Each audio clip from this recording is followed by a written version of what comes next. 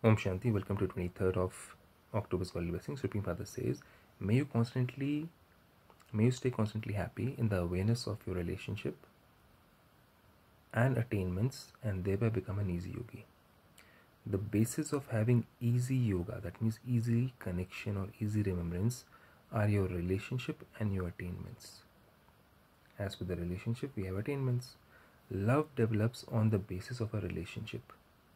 Love with the Creator, it develops on the basis of a relationship, and where there are attainments, the mind and intellect easy go there. So if you have a relationship, you have attainments, and then you have obviously love for what you're attaining also. So where there are attainments, the mind and intellect easily goes there. Remember your relationship with the right of mine.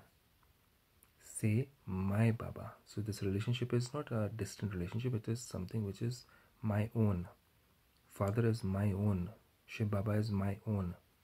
My Baba, from your heart and the treasures of powers, knowledge, virtue, happiness, peace, bliss and love that you have received from the Father will then emerge in your awareness.